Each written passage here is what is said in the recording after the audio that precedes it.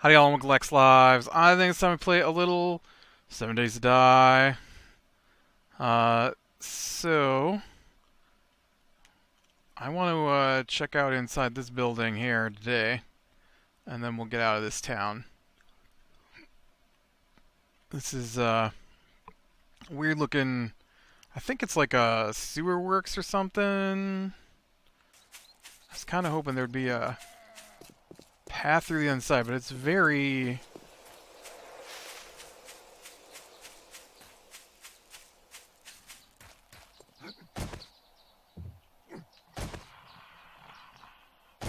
Haha. I found a path to the inside. It's very, crap. Whoa.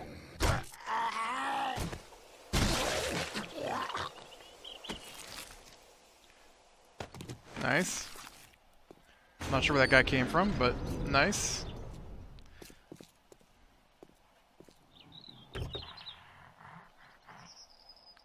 Wow, that was a long search.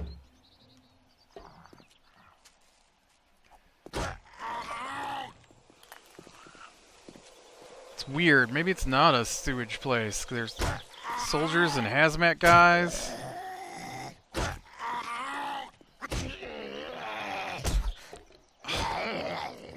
Hey, he didn't even swing at me. I just took damage from standing on that car? What the heck? Okay, that one I deserved.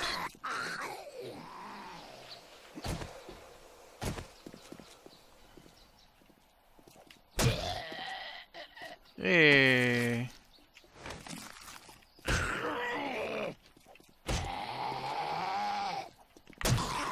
Okay, I probably deserved one there too, but I didn't get it, so I'll pretend it didn't happen. Usually today, on this particular Friday episodes, I talk about, my Tuesday D&D night, I think. We have completed... We have completed the campaign. I think the plan is to move on to another one. But we'll see. I don't doubt that we'll move on to another one. I just wonder how long it will take. Because the guy who's running it is very... I don't know how to... The guy who runs it is like... He likes that he has a book. And he likes that not only does he have a book, but we play in an online format. In the online format, someone already made the maps for the particular campaign we ran. And so all he has to do is load up the maps, basically. And look at this door hidden back here. How bad are you to knock open? 8,000. That's pretty bad.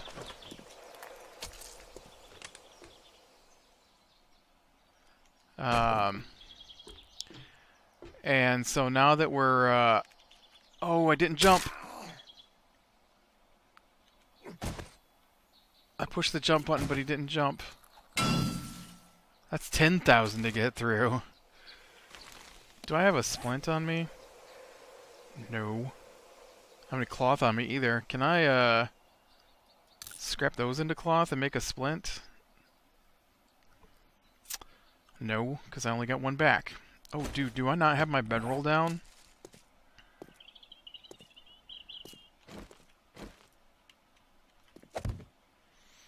Because not only do I not have my bedroll down, but I have no bedrolls locked in place, and I would have respawned all the way back at the beginning of the game, I think. That would not be good. So we're done with that. We're done with the pre-made content that he had access to. And so now, if we do anything else, either he has to put the maps together, or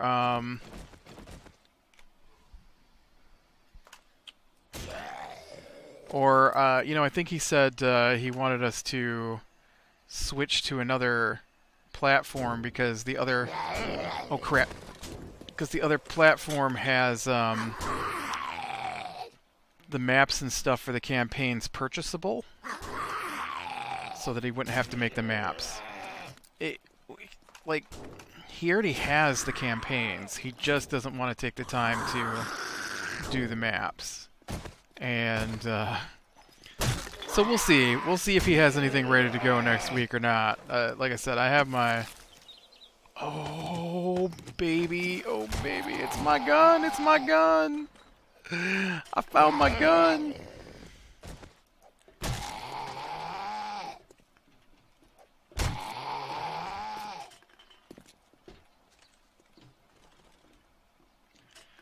Come on, dude.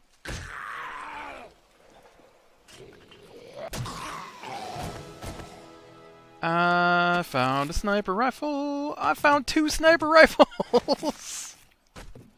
What the heck? It's like Christmas. It's Christmas here. I found 2 sniper rifles. One was a 246 and one was a 248.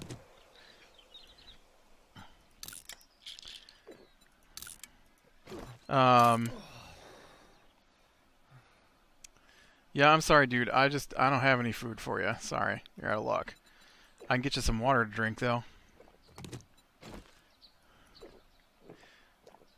Almost saw that, too, though. So. But, yeah, we, oh, let me tell you. We started off with, it's been a busy work week for me. And, in fact, I'm supposed to be with my gaming group right now, and I didn't get done with work till so late that recording is now pushed well into gaming group time. But we're not doing anything super special tonight, so they can play for a bit without me. We're not doing any... I mean, we probably will do multiplayer stuff when I get there, but they do other multiplayer stuff till I'm ready. And, oh man, oh man, oh man, oh man, oh man...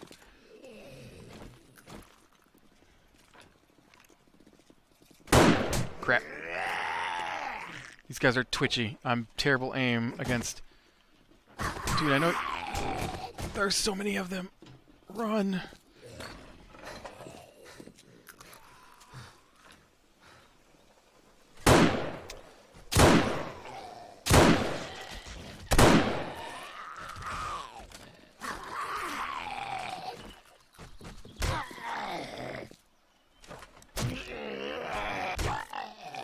Are you dead? Okay.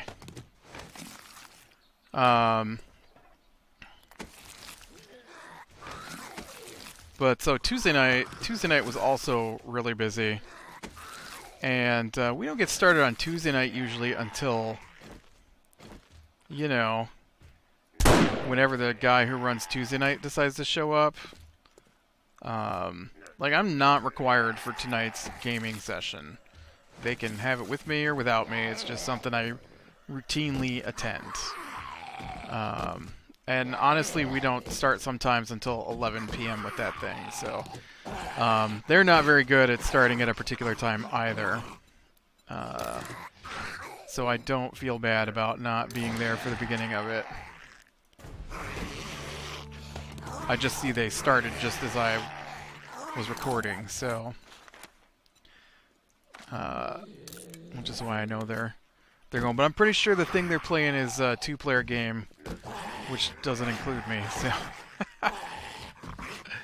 I ain't worried about it. I'll get there when I get there. Anyways, so Tuesday night's busy night for me, and I didn't get finished with stuff until close to 9:30, and I'll probably be about 9:30 tonight too when I'm done and ready to join these other guys. Whoa.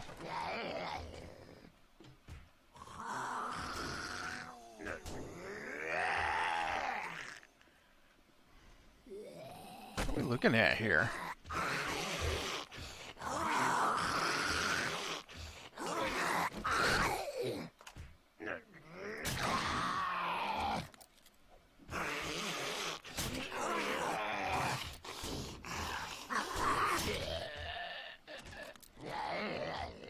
There's gotta be another way down to that. I'm not dropping down where I can't get back out of, right?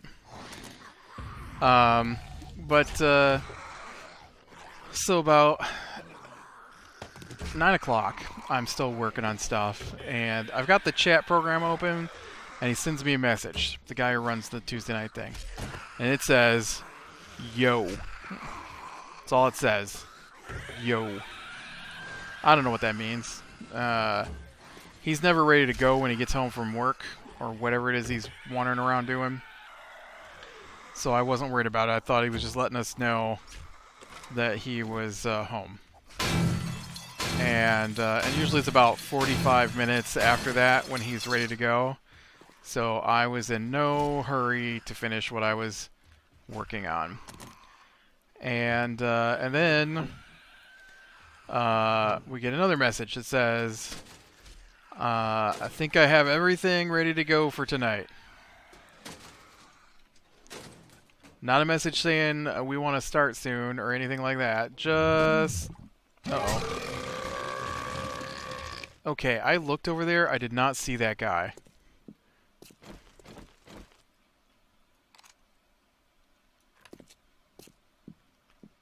Oh, he can't fit through the doorway? Because, you know, if he went through the doorway, that would make my life so much easier.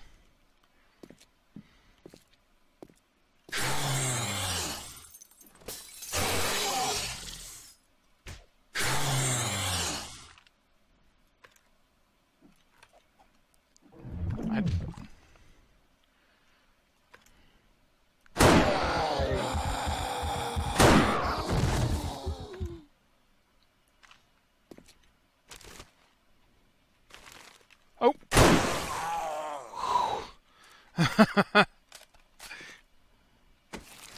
That was scary.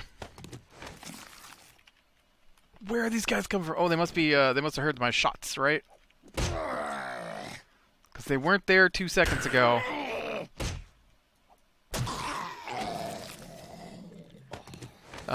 So I keep wanting to hit F5 to save my game because I've been playing other games that have saves all day. Well, okay, when I say all day, the last game I recorded today, because I've only played one other game today. All day. All day the 30 minutes before this game. So,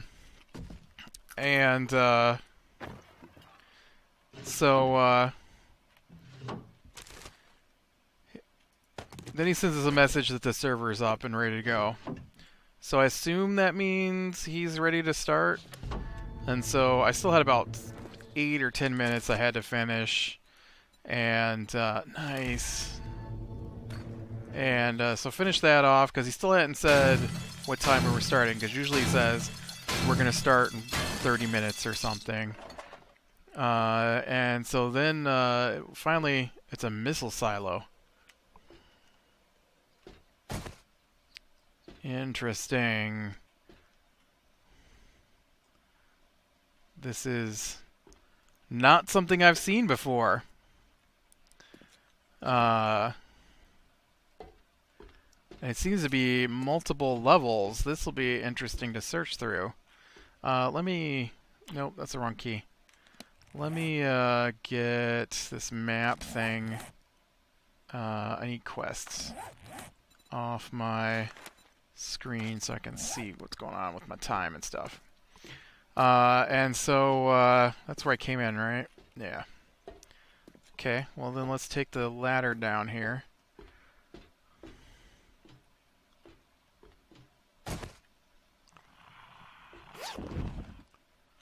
Aw.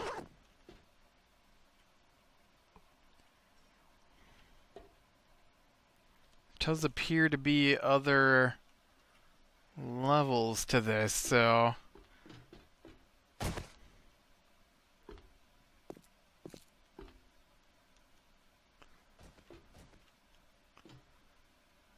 least one more level down there. This is awesome. So he finally tells us he's ready to get started. I finish about the same time. I log in, and then he said he had to go for 20 minutes. Why are you sending all the messages that you're ready to start if you're not ready to start.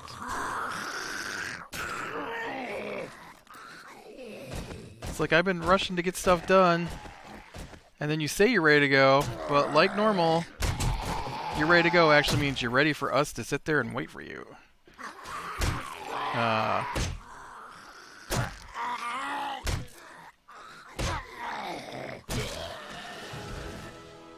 And so we get started, and we'd basically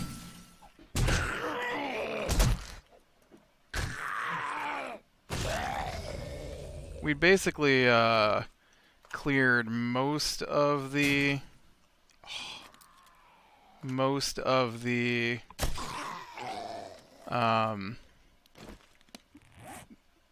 bosses for the dungeon that finishes up the campaign we were on last week, and so we just were supposed to be clearing out the dungeon and collecting whatever was left over. And so we go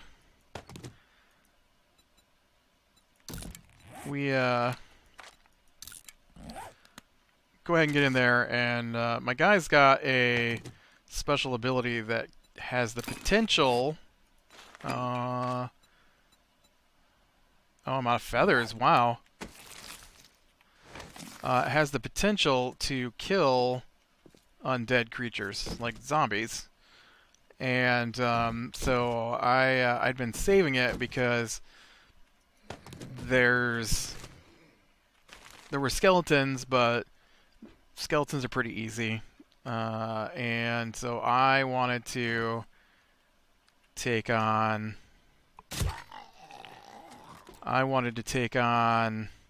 zombies, because zombies are a little tougher than skeletons. Just a little bit. And so I had saved it for that moment when we hit up zombies. And so as we're going around, we hit the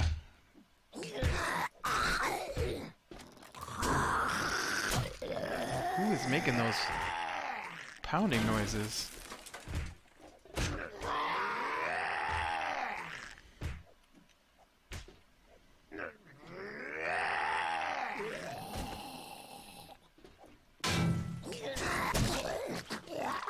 And so anyways, we get to the room with what's basically the final boss for us, because we've killed everything else in the dungeon. And aloe vera seeds. I don't think I have any of those.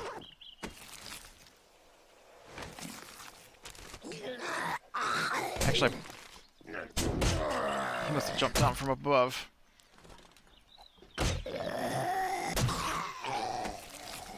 And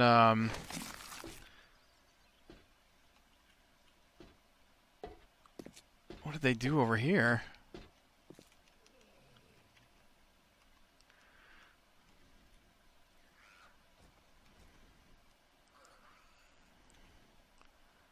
So they so we get in there, and he has all the zombies and the flame skull, which are the main boss, group up around us. And I'm like, yes, because my ability to destroy the undead requires them to be within 30 feet of me. And so that is what I wanted, was undead within 30 feet of me. You did. And so I ran in and cast my turn undead ability, and killed 7 of the 8 zombies outright, and the flame skull, which was probably one of the worst things in the dungeon. That is a cop zombie.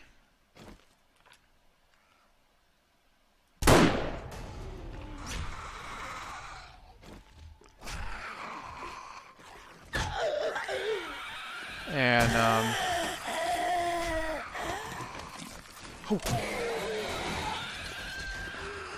oh man, this is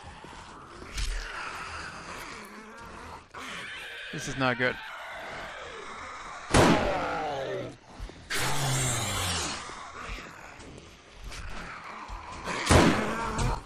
Crap. Crap.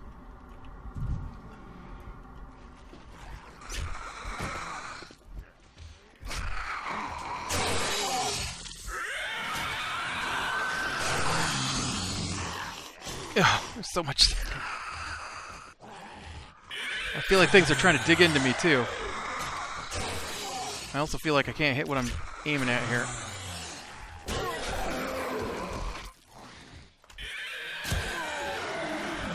Alright, here we go.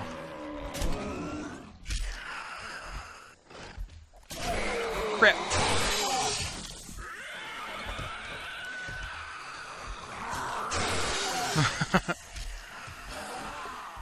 One of these days, I'm gonna learn to hit the things I'm aiming at. Whew.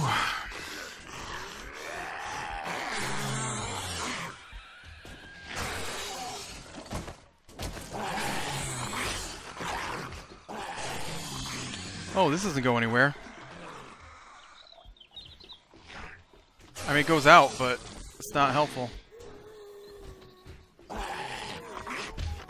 That's okay, they didn't gather up below me anyways.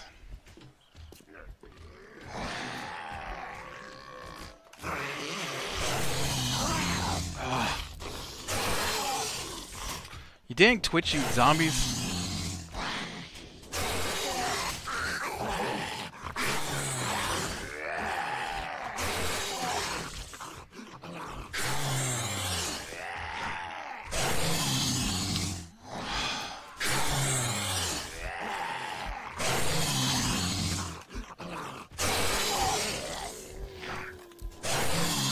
Wow.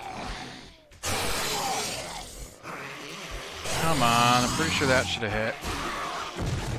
There we go.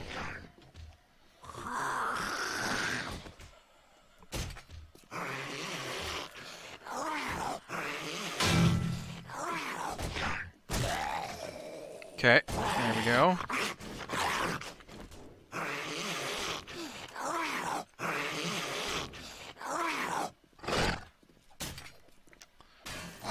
Thank you. Wasting all my steel-tipped crossbow bolts. That one hit.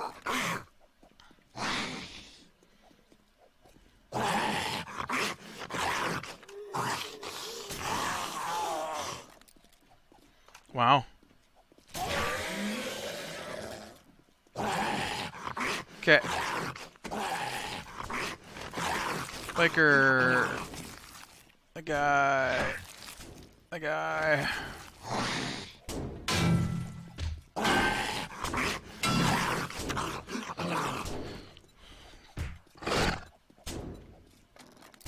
I would tell you, dude, you're kind of in the worst spot. Terrible for me to shoot here, so.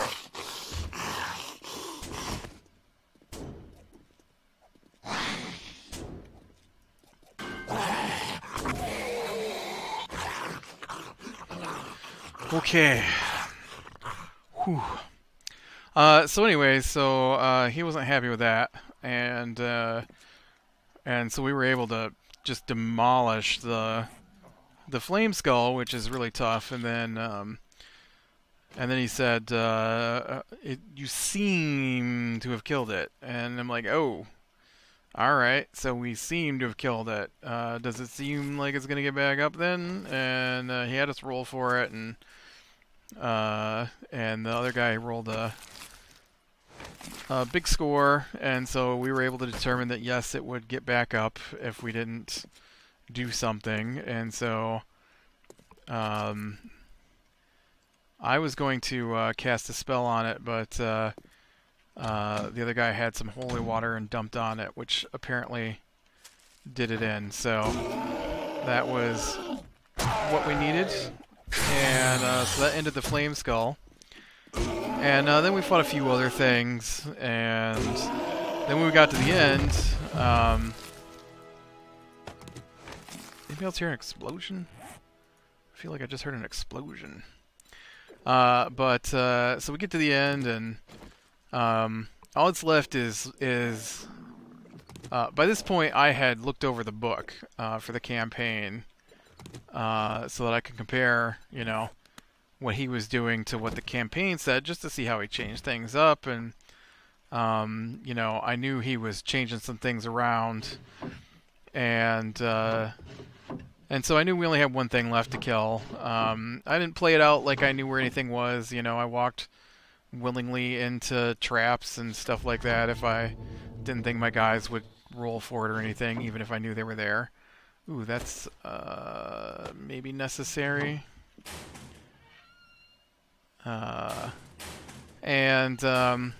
so we get to the spot for the last. Okay, no.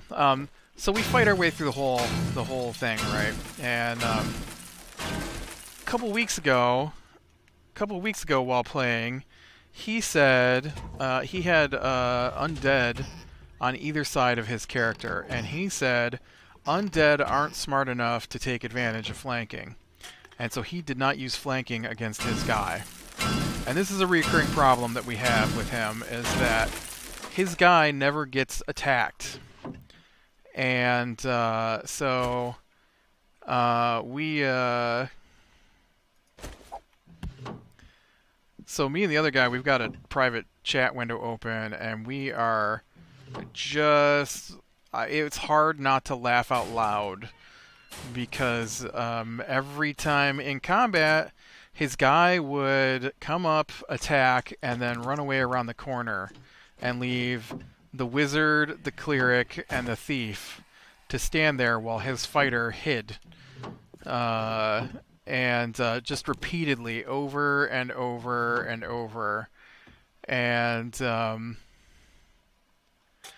so we were getting a pretty good kick out of that, out of the fact that he was hiding every turn. And then we got to this room full of undead, and he had the undead who were scattered across the room march directly so that they pinned 3 of the 4 characters on both sides, and then all of the undead took advantage of flanking against our characters. And we're like, I thought undead didn't take advantage of flanking. Well, these are better undead, so they might still remember how to take advantage of flanking. And I'm like, but your guy hit them, wouldn't they? You know, go after your guy. Well, your guys are closer, and I feel like undead, which have moved away from his characters in the past to attack other people's players. I feel like undead would attack the closest thing, and I don't need coffee seeds. So I'm like, yep, it's just what I expect. In fact, I told the guy before I got to the bad guy's turn, I'm like, you watch, they're going to move up on either side of us and use flanking, even though he said they wouldn't ever do that. And sure enough, that's what he does. And I can hear the other guy I can hear the other guy trying to choke back laughter because, you know, we're on headsets, and we're sending text messages to each other about what's going on. And come on,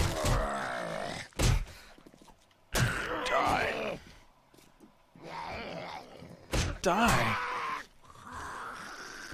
Hey, Club, when I swing at something's head, you're supposed to hit it in the head, not just whiff in the air. This broken leg is not helping things. Where's this last zombie I'm hearing?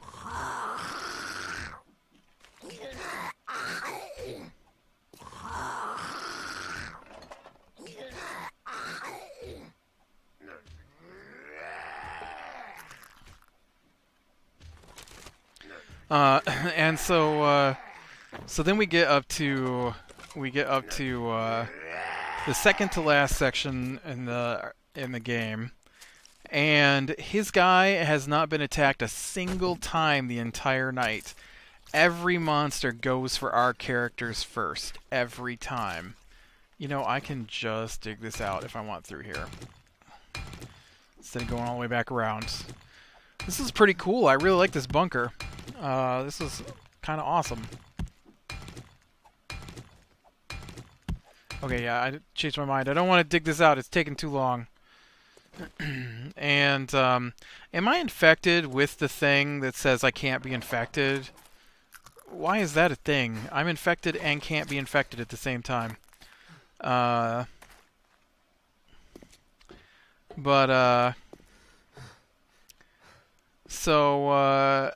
we get to the second to last section, and there are three guys are there, and those 3 guys attack us, and one of them takes one swing at his character, and it's the only attack his character experienced against him the entire night. Every other attack from 35 or so creatures attacked either my characters or the other guy's characters over and over. And so we were just dying laughing at that point. Well, not out loud laughing, but trying to hide our laughter at the fact that once again, the mighty fighter had to hide while the non-fighters all picked up the slack. Not that the game is designed that the non-fighters can't take hits. Just, you know, if you're thinking about the mighty kung fu warrior, I feel like running away to hide every fight is not their style. Like, he's not a ninja, you know, that strikes out of the darkness or something. No, he's a hand-to-hand kung fu expert who hides every round. He doesn't use the hide ability. He just runs around corners so the bad guys don't come after him, because obviously they would go for the closest guy, is what he says. Even though he's the only one to have hit them, and then runs away, it's always our guys they come for. So anyways, so after that, we're coming up to,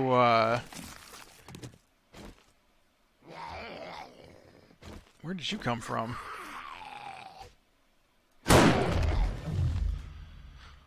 We're coming up to the final section of the cave that we haven't been through yet. And it's supposed to be this slime. And I had already told the other guy that it was coming up, because he said, man, I hope this dungeon's about done. And I'm like, yeah, we only got like one section left after this, and it's, you know, I sent him a link to what it was. And so as soon as we get there, he's like, all right, I need to know what everybody's marching order is going in here. And up to this point, his character had always gone in the back. And the other characters had... Well, no, that's not true. But often his character was in the back when we were entering a room. If we were entering a room that had creatures, he would always position his character in the back. And if we were entering a room that had treasure, then his character was in the front. In fact, he did a thing where he... even though we succeeded on our searches for treasure, he didn't let us have it, and held off until we got into another section. And then when his character rolled high, he let his character find it in another room instead of letting our characters find it where it was supposed to be. Well, you guys didn't roll a 20 in that other room. It doesn't say anything about that in the book. He just didn't want us to find the thing. I don't know why he's so obsessed with having to have all the magic items. But, so the last couple of rooms, he had just gone ahead and had his guy up at the front. And then we get to this section, and... Or at the back, I mean, because there were bad guys in the rooms, and he wanted our guys to go in first. And then that way his guy can come in after we've already engaged the mobs, and they won't attack him because we were there first, kind of thing. And so all of a sudden he's like, all right, my guy's going to go second. He just said that right off the bat. Like, no, what's your order? No, my guy's going second. And so I sent the guy a link. I'm like, to what it says, and it says that the jelly that we're about to fight, which is a slime, will attack players who go off on their own. And I said he is totally going to make this guy attack whoever's in the rear. And so I put my guy with the most armor in the rear. And sure enough, we move just a little bit, and he's blocking all the things so we can't even see where we're going. And he's like, you guys are going to have to trust me in here. I'll tell you what you can see, even though there's a map. He's obsessed with not letting us be able to see the map. And we can't see the map. He's always changing the order we're in, so his guy doesn't get into combat. He's always running away. He's always searching and finding the treasures. He always rolls a 20 every time there's something special. And so sure enough, I get attacked from behind by the slime. So the other guy actually laughed at that point out loud, which then started me almost wanting to laugh. And so we kill the thing, and then he's like, now you hear this loud rumbling. So he's added something, and so I don't even know what's coming. And I really have no idea. And he's like, I'm sure you already figured it out. Since you sit there with the books open. I'm like, nope, I don't have any books open. I don't have the monster manual open, is what he's referring to. So I have no idea. And then he wants us to hide, and he wants us to roll stealth, and then of course he attacks my cleric with it, and tries to kill my cleric with it, because it obviously rolled really well to attack. But you know what? My cleric turned around and also rolled really well to attack and did 62 damage to it. It was an earth elemental, and it hit us pretty hard. Yeah, we finished that off. So now we'll have to see. Come on, I want to see what's in this room here. Oh, you're dead. Alright, and I think this was pretty much all of the bunker. First one of these I've seen. I did not realize it was a missile silo, not a bunker. I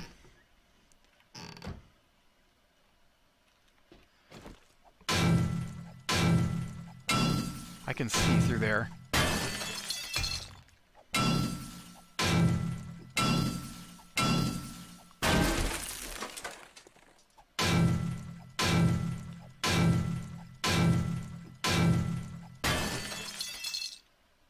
Huh.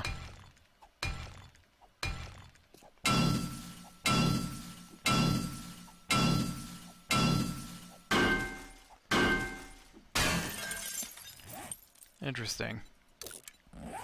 Yeah, we might check out, if I remember, the big skyscraper, because I've never been in one of those either before we move on. But we'll have to see. And I'll definitely have to let you know how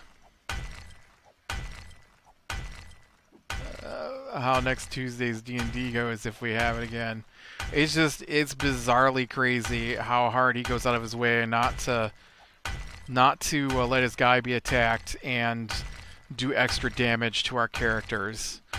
Like, it's a thing. Like, I didn't even start the conversation this week. The other guy did, sending me messages about how crazy it was that his character would run up, attack the things that we had almost killed, kill them, and then run away, leaving us with the guys who hadn't been attacked yet. It just kept happening over and over and over. It was beyond silly at that point. I should probably look into my skill points here.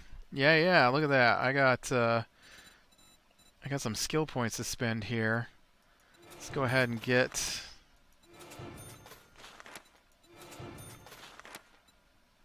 I wanted to see if I've got enough points to go up in... I totally wasn't looking for it. I do, right here. Let's go ahead and get the next one of those. Probably put a round into Better Lead Than Dead. Oh, definitely need a point into Quality Joe. How many points does that leave me? 36. Let's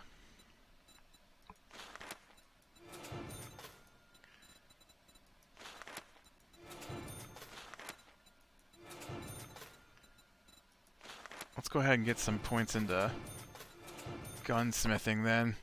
All right, and I'm gonna call it here. So click like if you like, subscribe, share, and catch the next one. I will talk to you later.